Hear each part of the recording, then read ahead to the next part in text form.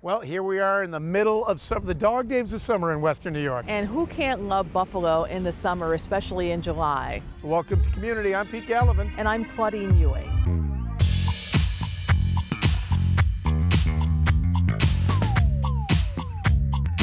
So far this year on commUNITY, we've had a chance to tell some really great stories. Some would make you laugh, some would make you smile, some make you cry, but they also make you think. But Pete, you had a chance to do a story recently with someone special on the Great Lawn. Yeah, Ralph C. Wilson's widow, Mary Wilson. I talked to her about the honor of having the town square here at AKG named after her husband. At the heart of the newly expanded and reimagined AKG Art Gallery is a celebration of community. From the Great Lawn to the town square, the space will be a focal point of the gallery's community engagement programming. And it's also a tribute to a man who brought a lot of Western New Yorkers together over the past 60-plus years. What does it mean to you to sit in this space bearing your husband's name? It means a great deal. What it means is what Ralph was all about. In the beginning, he brought families together to enjoy football. You know, he probably wasn't thinking about that. He was thinking about how much money am I going to lose this first year. The Ralph Wilson Jr. Town Square is a 6,000 square foot gathering space enlightened by the spectacular sculptured ceiling called Common Sky. It's a series of mirrors and skylights emulating a treetop and providing for a kaleidoscope of ever-changing light. As I sit in the midst of it all with Mary Wilson, the pride of her late husband's impact is palpable. But what Ralph wanted to do is make the impact now. She's talking about the work being done by the Ralph Wilson Jr. Foundation. Since 2018, the foundation has gifted the AKG more than $11 million, part of the $100 million commitment to transform the financial strength and long-term viability of art and culture in Western New York. I hope it inspires others, and that's what I hope Ralph's philanthropy does also, inspires others to give back instead of take. Well, the arts is just one of the focal points of the foundation, along with caregiving, economic development and entrepreneurship, and promoting active lifestyles, which is on full display with another major project in the works, the $110 million overhaul of the former LaSalle Park, which will reopen as Ralph Wilson Jr. Centennial Park in 2025. When you think about in the future, how many people are going to get joy? Because I grew up in that neighborhood, and I always thought that park could be the crown jewel when you look at the water. And I cry. Yeah. You know, again, as I mentioned, Ralph exercised every day of his life.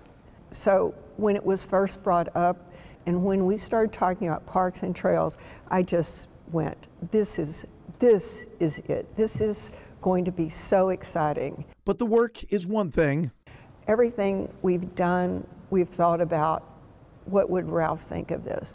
The celebration of the man she loved so deeply is clearly another. A man who probably would have often described his relationship with the fans as it's complicated. There was always this kind of tug-of-war love affair between Ralph and the fans and Ralph. Right. Some people called him cheap. Yeah. They don't call him cheap anymore, though. And Mary Wilson adds that, make no mistake, from the time he moved into the rock pile in 1960 to the day he died, Ralph loved Buffalo.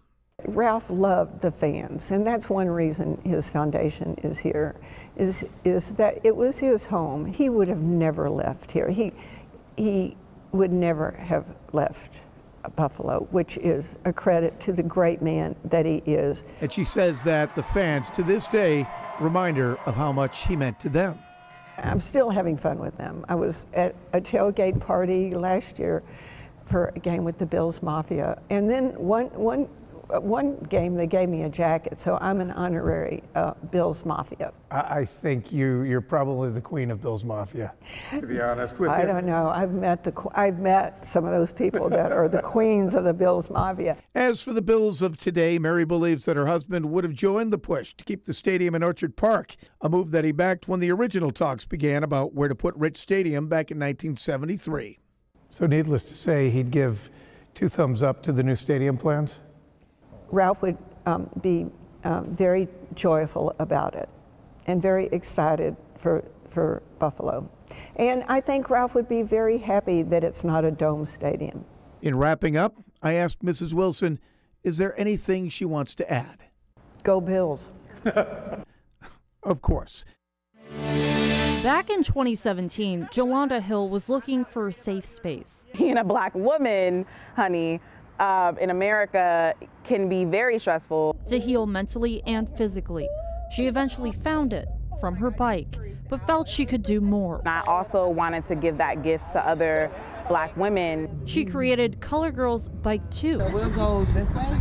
And has been helping hundreds of women like Shayna Broughton ever since. I feel the heaviness of our neighborhoods, and I'm able to just kind of get away for a while by riding my bike. This is a really nice space for us to just connect and fill each other back up and heal and go back where we're going. The women do monthly bike rides, finding a little peace through activity, leaning on one another, and also making a difference in the 14208 neighborhood by soon providing more transportation options in an area without them. This summer, Colored Girls Bike 2 is opening up Holistic Cycles, a for-profit bike shop co-op in the area. It will help to fund a free mobility bank around it. That space is going to be a space where we can store more bikes, where we can store other mobility options to give our community the gift of mobility. Wheelchairs, scooters, just all forms of mobility. When the bike shop is open, Color Girls Bike 2 will then begin funding for a capital campaign to bring better bike lanes to Jefferson Avenue, a wellness center, and a travel hub. We were thinking about this idea prior to the racist terrorist attack that happened on May 14th. But after it happened, it really encouraged us more to really push this. Jolanda estimates it could cost about $1 million. 6 years ago, Jolanda was able to find a safe space for herself and other women of color. Now she just wants to help an entire neighborhood feel some peace it deserves. Despite what's going on in the world, as corny as this may sound, it's good to know that I have an option, which is to get on my bike and to kind of move anywhere that I please. Coming up, CPR Health and Gold Star Moms.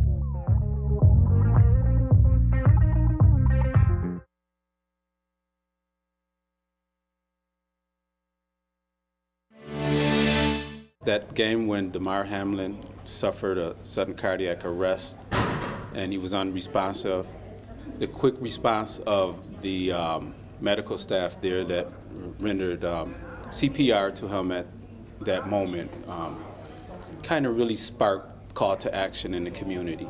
CPR is very important. Bystander CPR will determine whether or not a person survives or lives in a sudden cardiac arrest situation. 1 in 4 people die every year of heart attacks, and most of the time it's a sudden cardiac arrest where the heart stops beating or the heart is quivering.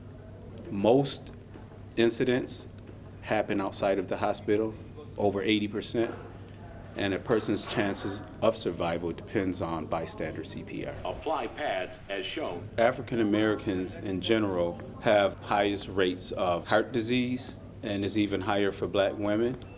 And we have family members, friends, co-workers that if someone should suffer a sudden cardiac arrest, it's important that we know bystander CPR. If people in the community are interested in learning CPR, they could go to our website, Buffalo AED CPR Services. We do classes every month. We offer it to families. We offer it to businesses. These 3 mothers have a common bond. My son, Robert, Bob, he went to college at Brockport and went ROTC. When he went in, it was a surprise, it was a shock.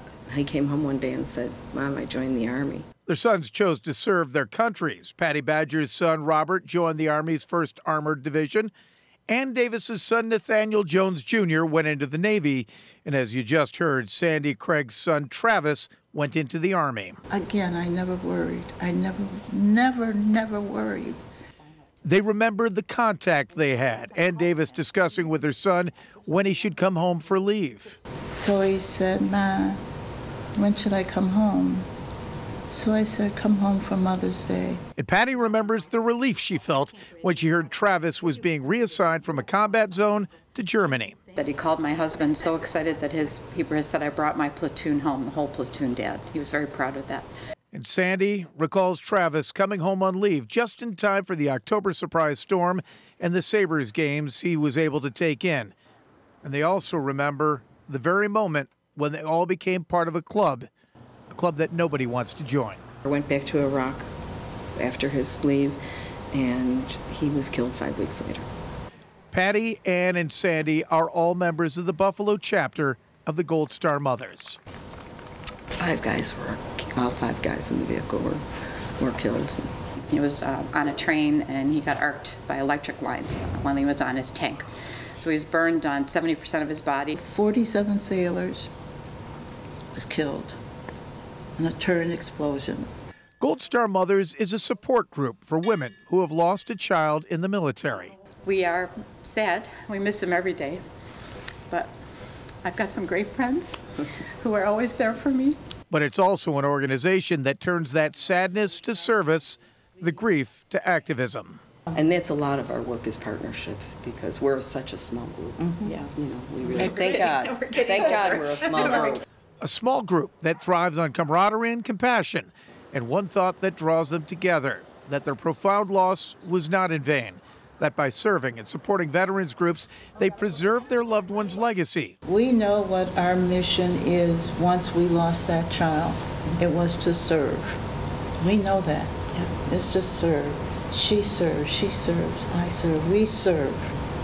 That's the only thing we can do. It's called Canna House. The founder, Reggie Keefe, says they help educate and allow people to use cannabis in safe spaces, thus the club. We're actually an activity-based event club. So that means we're doing puff and paints, we're doing cooking with cannabis, we do murder mysteries, kickball games. It's really a full gauntlet of activity-based events. So the goal is to, activate, your creativity through consumption. Once again, it's all legal. We are under the guise of a private club, and so the goal is to make sure we're as safe as possible to protect our members. He'll tell you the atmosphere changes based on the location, but the vibe, it stays the same. We produce and manufacture some of our in-house products, Dirty Lemonade, as well as Urban Jane's Secret Sauce. We actually do blue cheese and ranch as well. And those lemonades are in different flavors. This is lemonade with cannabis in it. This is THC-infused cannabis, absolutely. We've taken our time to really hone in on a safe recipe. We get our product tested. You do also understand that this is not for everybody, right? Absolutely, and our goal is to really educate the community, because we do understand that, everybody doesn't consume, but you might touch somebody that consumes. And it's important that you understand that person's journey, and that you don't think they're just some consumer that is abusing the plant. It's good that you understand exactly what the plant is doing for that person. And just to be an educated constituent, right? There are things that are gonna come around, people are gonna be building stuff around you, there's gonna be operations happening around you, and it's just good to be informed. And I think there's a divine right for us to bring this plant to the masses in a way that is not just palatable, but equitable. Up next on Community, your crown, your hair, and a new art jewel in Buffalo.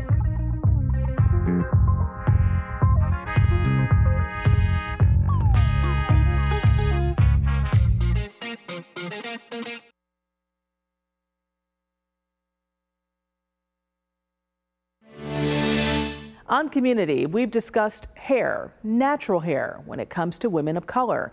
You've heard about the Crown Act, but there's one woman who decided to write a book. It's called Embracing My Black Natural Hair, a guide from a former television reporter who went natural.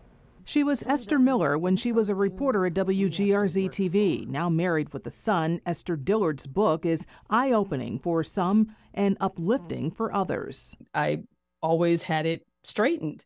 And I had to think about the fact that in the professional field I was in, that was not embraced. Using natural Afrocentric hairstyles, braids, or things that look Afrocentric, that was not acceptable on the air as a television reporter. Always wonder why other Black women on the air did not wear braids.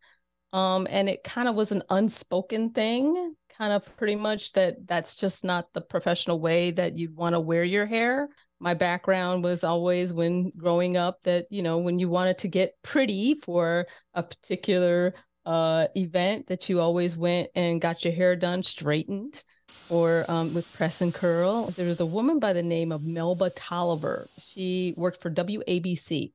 She was one of the first who kind of was a television reporter, kind of pushed back on this and wearing her natural hair. About 41% of Black women will straighten their hair for an interview.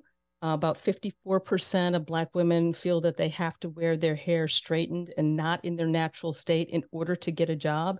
And that's not just for television, that's for any professional field. That's according to Dove.com's website. If there are people that are in power that don't look like me or you, and they feel that this is one way or standard way that they feel is professional looking, then they set that standard. And I think that a lot of women are pushing back against that. We've got now in Ketanji Brown Jackson, the first Supreme Court Justice, who's actually got natural hair. She's wearing the same type of hairstyle that I have, our sister locks.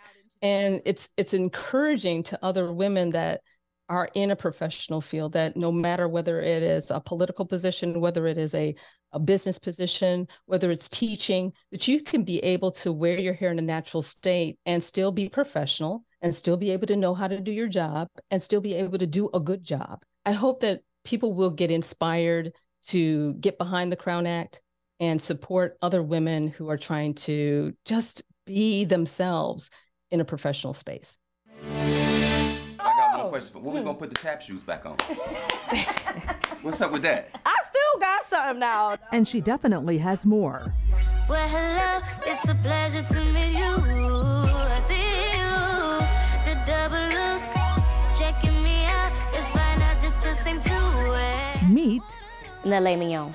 She has an EP, Ecstasy, on all streaming sites. The thing about my music that I enjoy is that I feel like it's just me. It's very authentic. I feel like people who know me or get to know me can kind of connect the dots when they listen to my music. I feel like it's pop R&B. It's very lively, it's very fresh, it's very new. It makes you want to dance and feel however you want to feel to it. The music scene in my family is very strong. Everyone either sings, dances, plays an instrument in some way, shape, or form.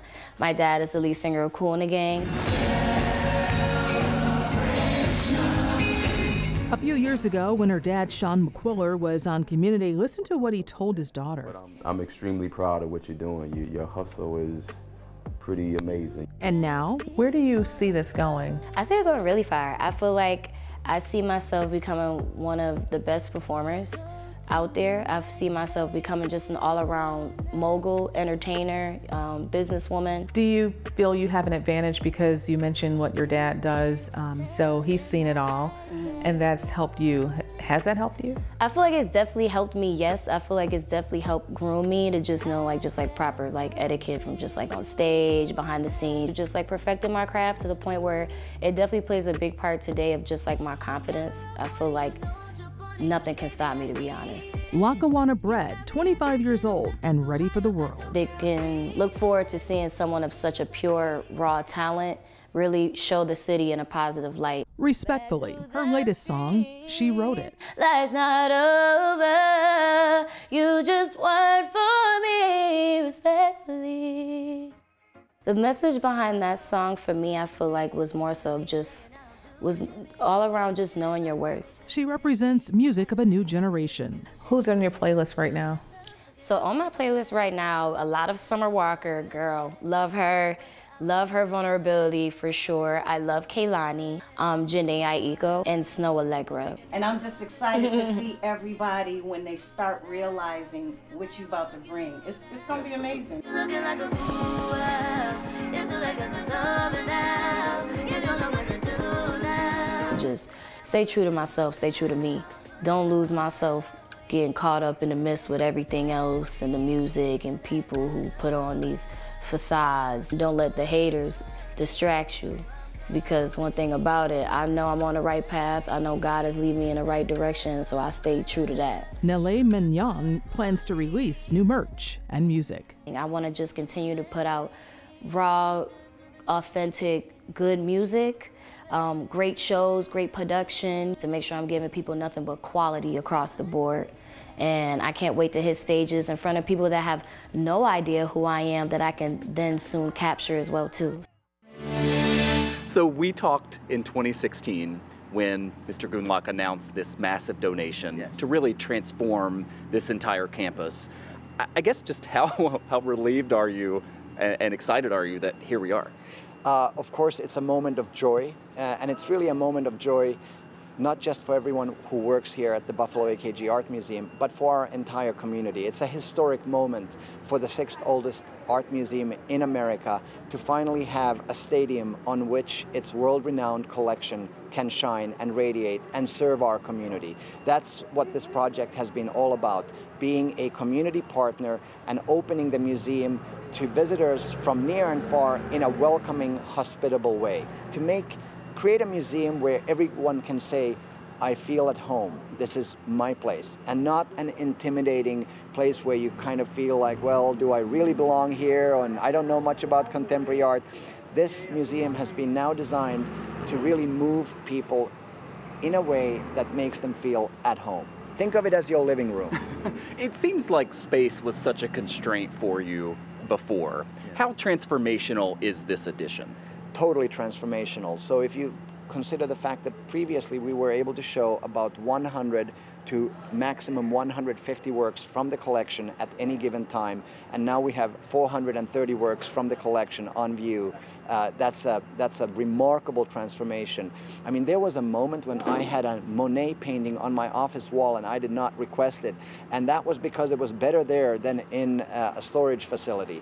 And now we are able to share both audience favorites like the Mirrored Room, new acquisitions. We've acquired more than 500 works during the period of construction. So there's just a lot of things for people to see. Old favorites, new favorites, hopefully, and lots of public spaces, including a third of the campus being free of admission charges. So you can just slip in for 30 seconds, and if you want to stay longer, you can. What is your message to Western New Yorkers who maybe visited the museum a couple times in the past, but weren't regular visitors and who live right here in Western New York? How do you convince them this is a place you got to come and see now? Consider it a place where your imagination can soar, where your children, your friends, your parents can feel the magic of a truly exceptional house of treasures, where we will work with you to find sources of inspiration, where your creativity can flow. You know, I've worked closely with all the construction crews that have built this museum. I know many of them by name, and it's interesting how they are starting to feel the excitement of the art going on the walls. Not all members of the construction crews are necessarily museum goers, but they feel the excitement. I see the glitter in their eyes, the pride that they have put into their work as they have constructed this extremely complicated new facility. The same holds true for the Knox building. You walk into it and there's Olafur Eliasson's and Sebastian Behrmann's Common Sky that forms a canopy over that formerly open-air sculpture courtyard that would be covered by 3 feet of snow in the past. Now you can come there and have a picnic any time of the year, and there are no admission fees for the Knox building, so it's really easy to come there. Well, thanks for joining us for another month of Community, this month's Best of series. Got to do it sometimes. It's July. We wanted to show you what has happened, but coming up in August, we'll have some new stories to bring you on Community. We'll see you next month.